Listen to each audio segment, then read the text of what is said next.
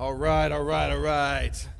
My favorite place to be is the baptistry. My favorite place to be is right here, is being able to speak and preach to you guys. And I had an awesome introduction worked out, planned out, but I'm not going to use it.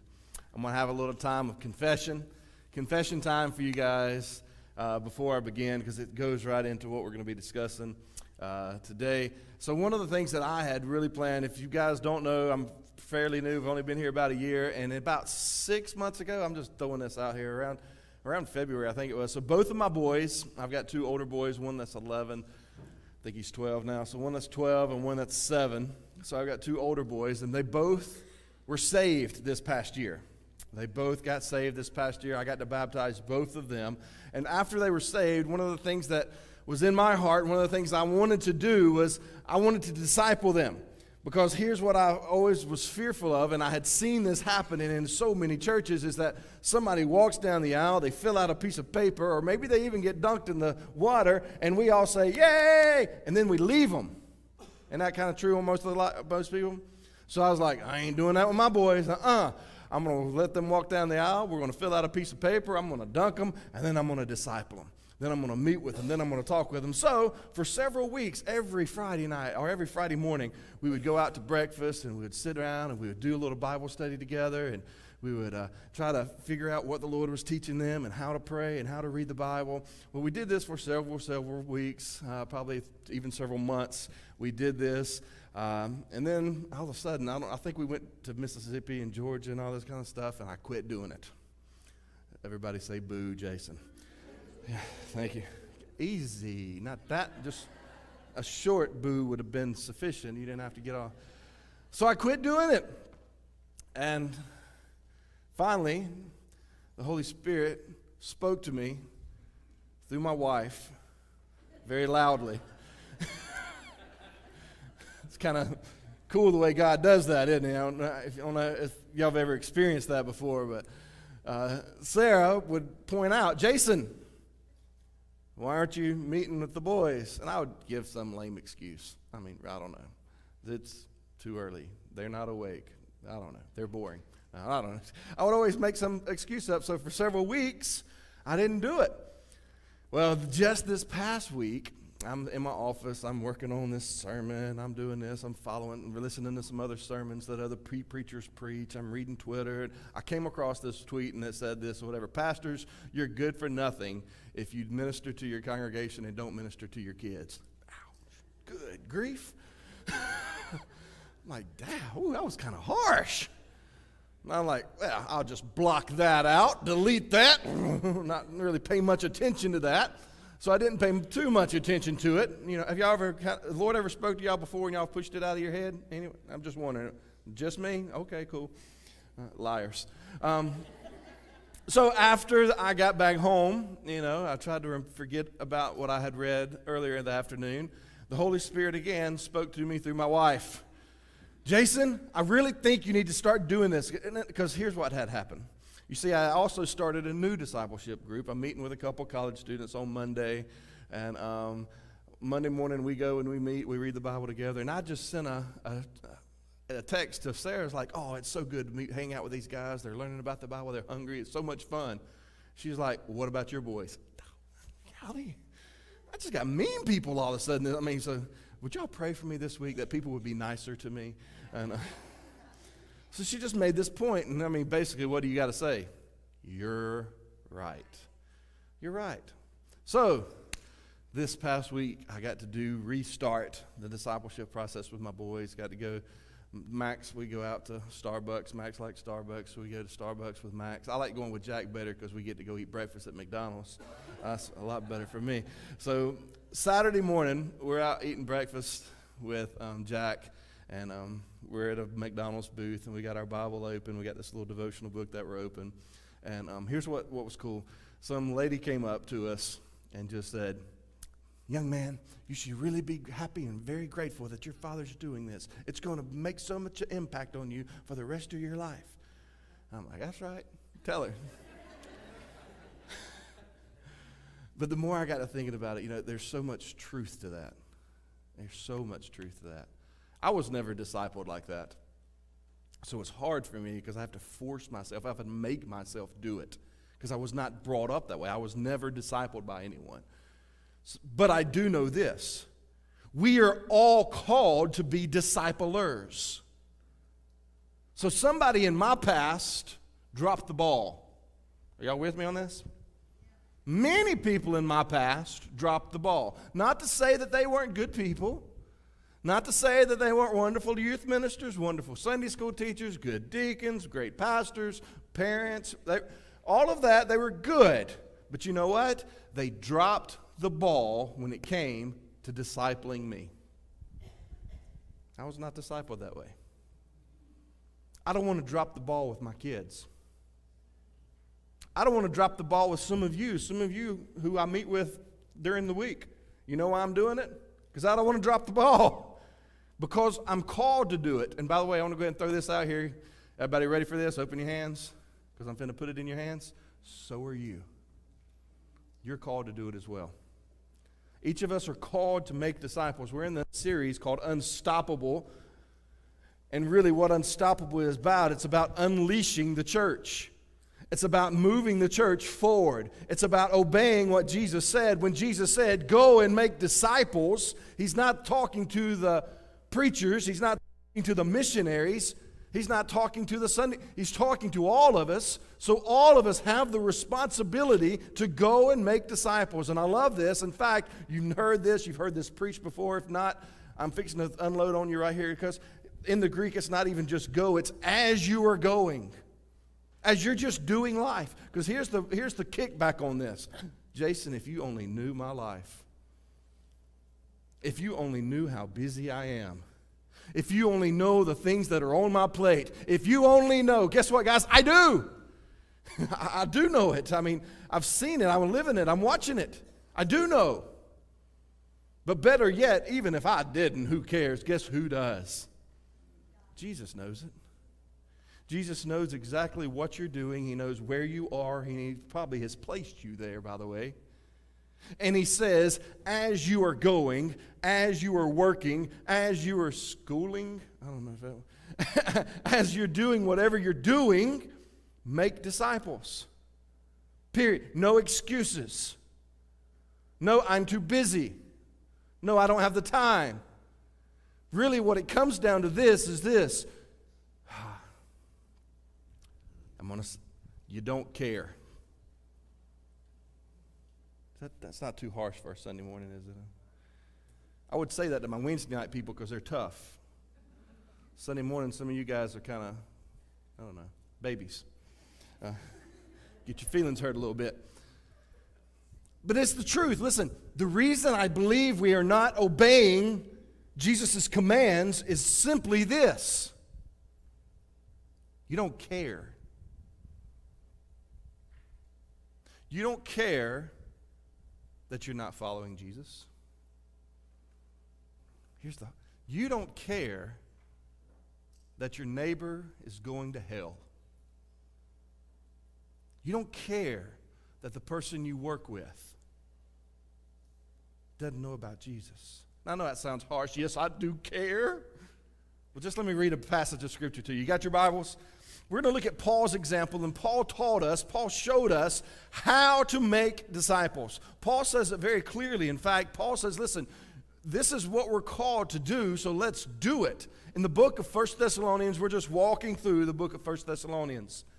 We made it through chapter 1 last week. Now today we're going to be in chapter 2. We're going to read all of chapter 2, but I'm going to focus on one verse. Whew, only one verse. Isn't that nice? 2 Thessalonians chapter 2, and we're going to focus here on verse 8. Look with me, if you will, in your Bibles. If you don't have a Bible, check out the screen behind me, and let's look at what the Bible says and what Paul says to this church there in Thessalonica. By the way, I want to remind you of this. Paul was only there about 3 weeks, And during this 3-week time period, he invested himself into this church, so much so that when he left, he looked back and said, wow, you guys are doing it. You guys are killing it. In fact, people are talking about how you guys are making disciples. People are talking about it in Macedonia and Achaia. All across the country, people have noticed what you are doing, and the word's getting out. Remember that last week, past couple weeks? He says people have noticed. So how did Paul do it? How did Paul invest himself in only 3 weeks? How did he invest himself so fully? How did he invest himself so strategically? How did he invest himself in the life of this church so that it made such a huge difference in the entire county and the entire country surrounding it? Well, this is how Paul did it in verse 8. If you and I can capture the essence and capture the thought behind verse 8 right here, let me tell you, Kirksville, woohoo, it's going to be ready. We're going to reach it. By the way, I have a small goal, just to reach all of Kirksville. That's where we're starting. Here's how we do it. Verse 8. Paul said, we cared so much for you. Did you see what drove Paul? Do you see what drove Paul? And the reason I said you don't care is because if we did care, this is what we would do. Paul said, we cared so much for you. Listen to the depth of his caring, the depth of his passion, the depth of his love. He said, we care so much for you that we were pleased to share with you. I love that word. I'm going to talk about it. He says, we were pleased. It was my pleasure. Let me tell you, I love Chick-fil-A. I mean, that's probably because it's from Georgia and everything from Georgia is good. I think that's probably it. But I love Chick-fil-A. But you know one thing about Chick-fil-A? Chick-fil-A has got some winter chicken dinner. They have got some great, customer service. Isn't that right? They got some great customer service. People need to take note at Chick-fil-A how to serve their customers. And one of the things I love, people, if you've never been to Chick-fil-A, check this out. Go by Chick-fil-A, and you know what they'll always say? My pleasure. That's like this. I guess they learn this. They're trained this. Hey, can I get a large Diet Coke? My pleasure. That's just nice. I mean, that's just sweet. That's cool. Us Southern folks like that. That's how we talk. We like that. My pleasure. Can I get another napkin? It's not a sure. Get it yourself. Nah, my pleasure. Check this out. Listen to what Paul's saying. It was our pleasure. It was our pleasure to share with you. I wonder how many of us have that kind of mentality. How many of us have the mentality of it is our pleasure to go and to serve my neighbors. It's my pleasure to share with my coworkers. It's my pleasure. You know what most of us think? Most of us think it's my dread. Isn't that kind of how most of us think? Oh, I'm dreading walking over there. I'm dreading going to have to talk to them. Oh, the preacher said I got to do it. I don't want to do it. I dread it. I love this. Paul said, you know what? It's our pleasure. We receive pleasure when we're obeying. We receive pleasure when we're sharing. We have pleasure when we're giving. In fact, check it out. Let me keep reading. I'm getting stuck. I told you I was going to do all of chapter 2. We cared so much for you that we were pleased, my pleasure, to share with you. And then check this out. Not only the gospel of God. I'm going to give you the gospel. We're going to talk about the gospel. We're going to talk about the death, burial, and resurrection of Jesus. You got to know the gospel. It all has to center around the gospel. We're not going to go give people a cup of cold waters and not give them the gospel. You got to give people the gospel. He says, I gave you the gospel, but not just the gospel. Check out what he also says. But not only the gospel of God, but also our own lives. Now, this is huge. And by the way, I want to go ahead and say this because that's true. This is hard. Okay? It's huge, but man, this is hard. Paul said, you know what? We care for you so much. Not only are we going to give you the gospel, we care for you so much, We're going to give you our very own lives. In other words, you know what that means? We may be a little uncomfortable. You know what that means? Some of my preferences may not be met. You know what that means? I'm going to take a back seat so that you can take the front seat. When we talk about giving you my own lives, this is huge because we as Christians, we as Americans, we as just people in general, we love to take things for ourselves. We want to have ourselves satisfied first, and then with the leftovers, other people can be happy. The problem with that is it's not gospel, it's not biblical, it's usually just the opposite. Jesus teaches it, now Paul teaches it. We think of others first, and then we think of ourselves. That's the message in Scripture. Well, why is it then that we fuss and fight and talk and complain about everything else? Well, I don't like this, I don't like that, da-da-da-da. And we're not even worried about the people who are hearing the gospel. We're not worried about the people who need to hear the gospel. We're more worried about ourselves. Ask ourselves this: are people hearing the gospel? If they are, praise the Lord. Are people responding to the gospel? Praise the Lord. And after you answer all of that, if maybe you say no, well, what are you doing about that? Are you presenting the gospel? Are you preaching the gospel? Are you proclaiming the gospel? Are you making disciples? Paul said, listen, I cared for you so much. I loved you so much. I was happy, I was pleased to share the gospel. But not just the gospel. Yeah, I'm going to give you the gospel, but you know what? I'm going to give you my own life. And then I love the way he ends. He says, because you've become dear to us. You've become special to us. You know why? I take my boys on Friday and Saturday mornings, teach them the gospel, give them my life, speak into their lives. You know why I do this? Because they're dear to me. They're dear to me. I realize they're dear to me. I love them. I have this responsibility in front of me. They mean something to me. I also realize this: if I want, who will? Right? If I want, who will? So to begin, that's the introduction. Before I get into the three main points, which are real short, I got communion here in a minute, so I'm going to be done and I'm not going to tell you when. Before I get into main points, I want to ask you this. Parents, every parent listen to me right now. Every parent, I don't care if you're a parent of a 7-week-old or if you're a parent of a 70-year-old, if that's possible. If you're a parent here this morning, everybody look at me and listen to me. How are you doing discipling your children? Some of you can look back, your kids are grown, your kids are out of the house, and you can even look back and say, you know what, I dropped that ball, I failed, I'm sorry. Pick it up. Start again. Listen, I know people, I've talked to some, you've even got children who are living in this general area who are not going to church, right? Beg them, plead them, get on your hands and knees and do whatever it takes. Because if you want, who will? We cared so much because you were dear to us. Those of you with younger kids, maybe they're in high school, maybe they're in elementary school, got a bunch of kids downstairs right now. If your discipleship plan for your children is to bring them to church, you've got a bad discipleship plan.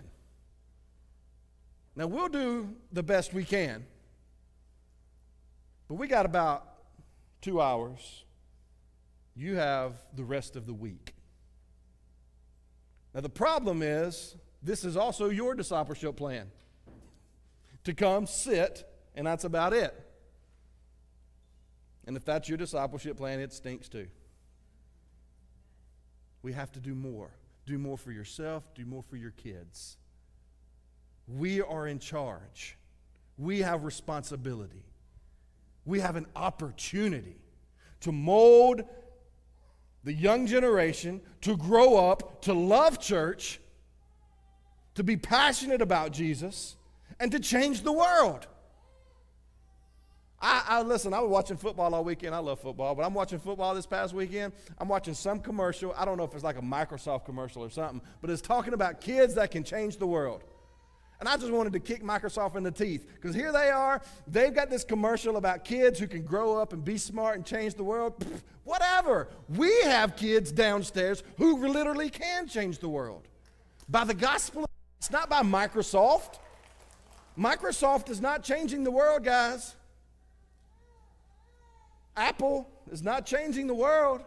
And if they are, they're not doing it in the good way. The gospel of Christ is what changed the world. And you and I are responsible to train our children, to grow them up, to mature them in the faith so that they can change the world. It's our job. We were reading in Timothy. I was with both the boys this past Friday and Saturday as we were reading whatever one of the lessons was Timothy, and it said, since when did Timothy start reading the Bible? And the Bible said in Timothy, it said, since childhood. Since childhood he had been grown up. Since childhood he had been into the Scriptures. Since childhood. Listen, we can't wait till they're teenagers. And when they're teenagers, we can't wait till they're adults, where they're just immature now. Wait till they grow up. Bob, you lost them. They're gone. Most likely never to return. Are we serious about this? I hope so. I look around at so many churches today, and it's full. Churches are full of, right? Churches are full of older people. And the younger people, where'd the younger people go? The younger people with kids, where'd they go? The kids, where are they at? You know where they are? They're all gone because they weren't discipled. So guys, that's not going to be us at First Baptist. Are y'all with me? Say yes, sir. So we're not going to be that, because we're going to be about discipling. All right, let me jump on there. 3 points. I'm done in a few minutes. Here's 3 things. This is why we don't disciple, because we have, I call them blind spots, okay? We've got these blind spots. We've got these areas in our life that we're just not looking at. The first blind spot is this. We're just disconnected. We're just disconnected. One reason you and I do not make disciples is because we're disconnected. Here's what a disconnect looks like. There's 2 forms of it. One, when someone believes in Christ, now they're connected with Christ, right? We found this out. You're a new creation. You now have the Holy Spirit. You're walking in God's life. But you left the old life. You left the old life, which is good. It's not a bad thing. But the problem is when we leave the old life, we forget the old life, and we forget the people who are left in the old life. And a lot of times what happens is we get so spiritual, so over-spiritual, that we think everybody who's not like us is just pure evil, and that we almost don't love them, we almost hate them. And the church all of a sudden becomes about what we don't like and what we're not for and who we are against. Isn't that what you hear a lot of times in church? And it becomes a problem. And we're disconnected from society. We're disconnected from culture. And all of a sudden, you know what people look at us like? They look at us like, hey, there's the church. They hate everything. There's the church. Good grief, we're so disconnected. And I look at Scripture and I look at Jesus. Jesus was not disconnected. In fact, Jesus was all up in the middle of it. The religious people got ticked off at Jesus. Why are you hanging out with drunkards? Why are you hanging out at the bar? Why are you walking around with prostitutes? Why are you partying with sinners? My goodness, you're hanging out with the IRS. Tax collectors. I mean, Jesus, what's gotten into your mind? And all the religious people were upset because they had been disconnected from society, from the people who needed it. They were walking away from those people. And Jesus said, I've come to seek and to save that which is lost. He said the healthy, the well, they don't need a doctor. The sick do. So you know what I'm going to go? I'm going to go to the sick people. I'm going to go to the sick people, and I'm going to teach them, and I'm going to minister to them, I'm going to preach to them. Y'all have heard this. This is not me. I mean, this is old as preachers, right? The church is a hospital for sinners. Y'all heard that? But you know what? Way better than that. instead of a hospital for sinners, I'd rather us be like the Coast Guard, that we're just like, go out and save. We go out. Because a hospital, like, you got to come to here to get fixed.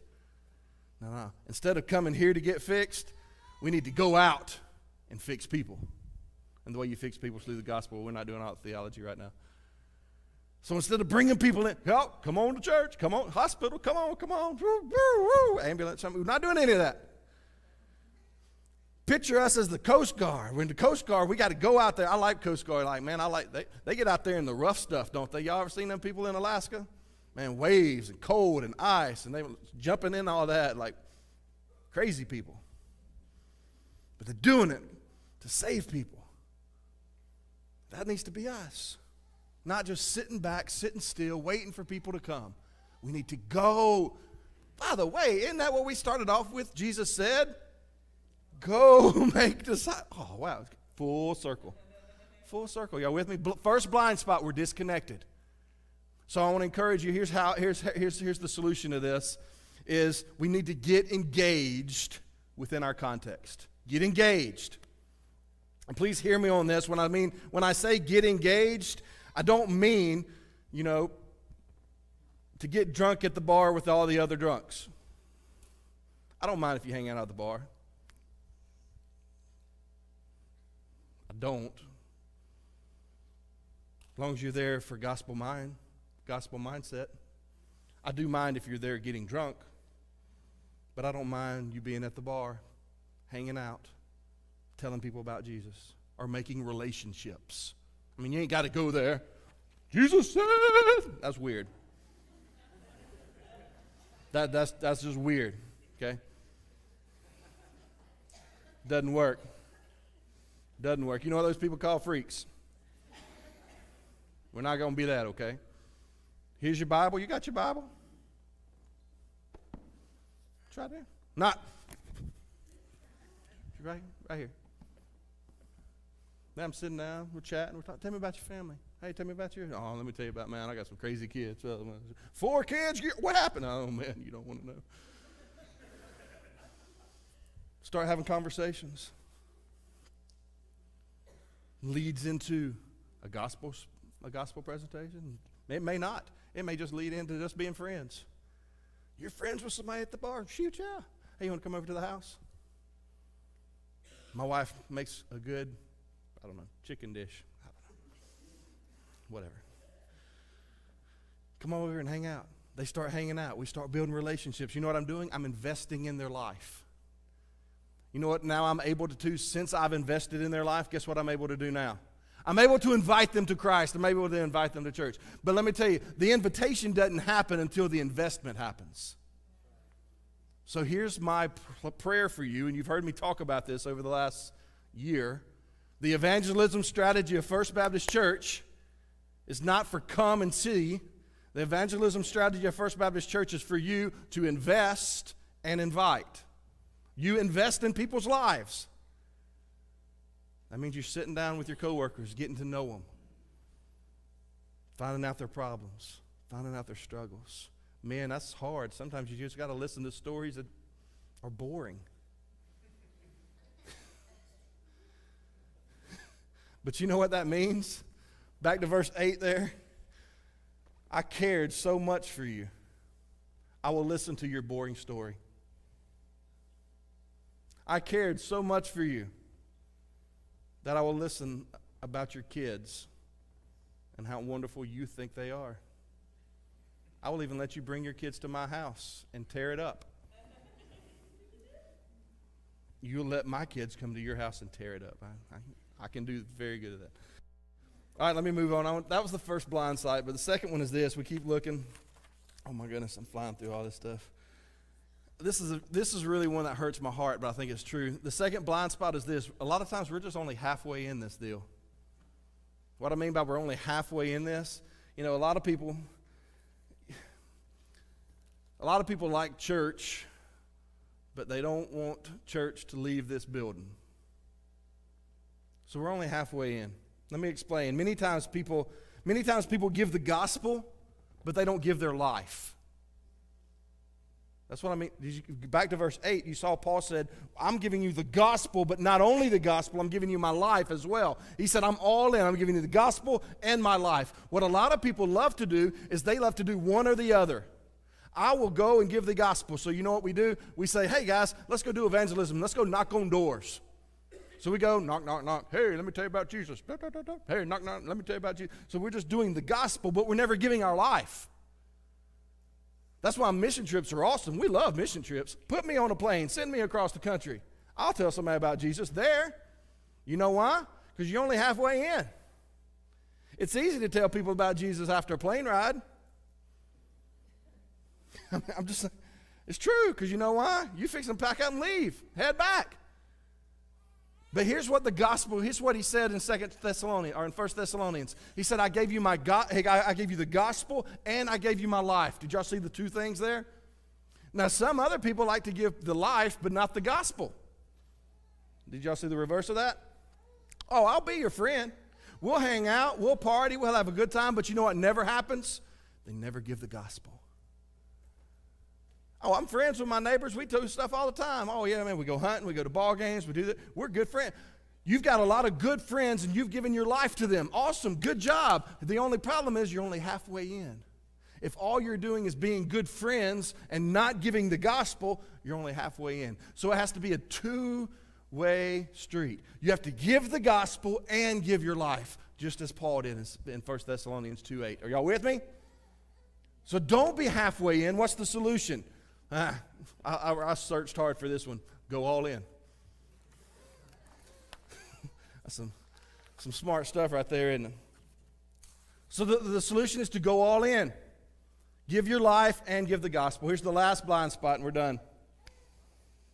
Another reason we just don't do this is simply this. I touched on it at the beginning, is we don't model it.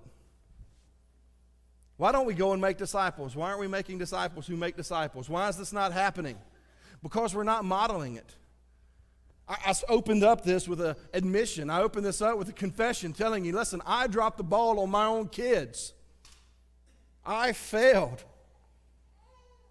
And you know what I needed to do? I needed to get on my face and I needed to say, God, I'm sorry for the responsibility you gave to me that I failed you.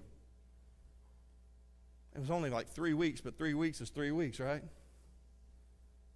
I failed you, God. There have been weeks that I've not been discipling. Maybe been more than 3 weeks. It's been a while since I've not been discipling. God, I'm sorry for the responsibility you gave me.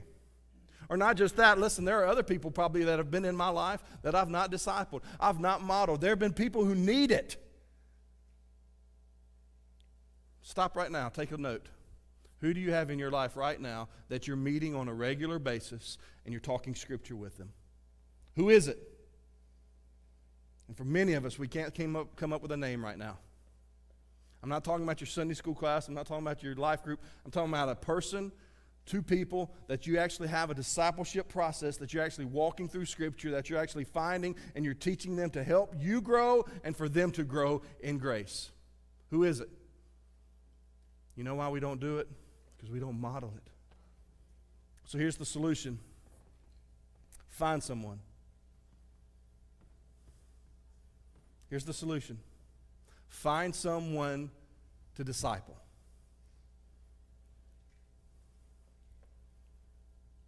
Don't give me the excuse you're too busy. Here's my response to that. You're only as busy as you want to be, and you're only busy with the things you want to do. Make this something you want to do. Make this a priority. You've got to find someone, and when you find someone to disciple. I don't know who. Parents, it's easy. Guess who to start with? Your kids. Husbands, you don't know who? Start with your wife. Well, that's awkward. Yeah, it is. Stand up, be a leader, be a man. Women, start with your husbands. Help out. This is what we're called to do. We're called to make disciples. This is how multiplication takes place. This is how changed lives takes place. Let me go back to 1 Thessalonians chapter 2. Let's start in verse 13. So I told you I'm going to read a little bit. I want you to listen to what happened once this took place. Verse 13 says, "And this is why we constantly thank God. Because when you received the message about God that you heard from us, you welcomed it. Not as a human message, as it truly is, but the message of God." So I want you to hear this right now this morning. This that we're talking about this morning is not some junk that Jason's got out of his mind, all right? This is not just something that I came up with. This is not something that I wrote down on a paper. I want you to hear what Paul says, because what Paul says, I believe, is the same thing this morning. This is not just some human idea. Wow, Jason's got a whacked up plan. This is a God's message. This is God's plan. You don't like it. It's His plan that you don't like. The Thessalonians believed it, accepted it. And then look also, which also works effectively in you believers. This plan that God instituted works. Isn't this great? I love this because here's a guarantee. It works. Find someone to disciple them, teach them to disciple someone else, and it works. Let's keep reading verse 14. "For you, brothers, became imitators of God's churches in Christ Jesus that are in Judea, since you've also suffered the same things from people of your own country, just as they did from the Jews." He says, listen, you've been imitators. Other churches were doing it. You followed their example. You followed their example, and all of a sudden things changed. People took notice. A God movement happened. So here's my prayer for us tonight, or this morning. It's not, I feel like I preached all day. Here's my prayer for us this afternoon. That we take God's message, that we take God's plan, and we simply obey it. We simply follow it. We simply say, realize that this really is an unstoppable church when we follow what Jesus says. In just a moment, I'm going to have a time of invitation, a time of decision. Listen, this time of decision, it may be just a simple time of prayer. Because listen, I needed to do this. This is a time for me. This is a time for me to get on my face when I wasn't doing my boys, whenever I wasn't discipling my kids. You know what I needed to do? God, I'm sorry. I taught my kids how to pray this week. One of the things we taught them, rejoice, request, and repent. Repent was simply this, telling God you're sorry for when you failed Him. You know what I had to do this week? Repent. God, I'm sorry for where I failed you. Any of you guys need to repent today? Well, during the invitation, I invite you to. I invite you to come. Maybe you need to come to the altar. Get on your face before God and say, God, I'm sorry. I'm sorry that I've not obeyed you. I'm sorry that I've not followed you. God, I'm sorry you've given me responsibility and I've dropped the ball. God, I'm sorry. Whether you're a parent with a 70-year-old or a parent with a 7-week-old, maybe you just need to say, God, I'm sorry. Some of you maybe need to pray, God, seek for somebody. God, I want somebody. Give me somebody that I can pour my life into. Give me somebody I can pour my life into. Listen, here at First Baptist, we got a lot of good things going on. Maybe you've been visiting for a while and you're saying, you know what, Jason? I'm going to get plugged in. I'm going to partner with you because I believe in the direction this church is going in, and we want to join forces. We want to move forward together. Church membership is not just that you can vote. Church membership means that you partner with us in the vision that we're moving forward. It's saying we want to go where you're going, and we want to partner with that. So listen, partner up. Join up. Good stuff's going. Good stuff's happening. But most importantly, check this out. None of this matters if you've not done the first thing, which is to accept Jesus.